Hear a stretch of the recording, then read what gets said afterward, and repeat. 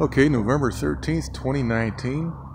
Skies are a mess over the Southern California area once again. And the reason for that is we've got jets, specially equipped jets, spraying this aerosol desiccant, which maintains a very low relative humidity in the atmosphere. Desiccants absorb water vapor, and that's the reason why the key component in the chemtrail aerosol haze is aluminum. Aluminum is a desiccant. Okay, so we can see a jet right there. That's just flying a normal commercial flight route right there.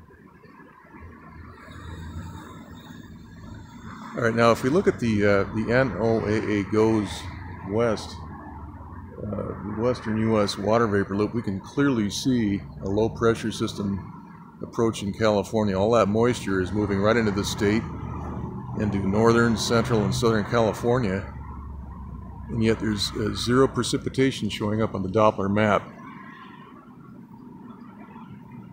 And that's because of all these aerosols. These aerosols cap the atmosphere, and that's why the temperatures go up.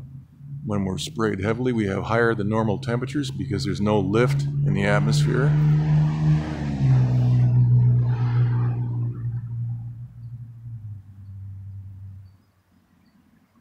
The humidity drops because these are desiccants. They're designed to modify weather, prevent the precipitation process.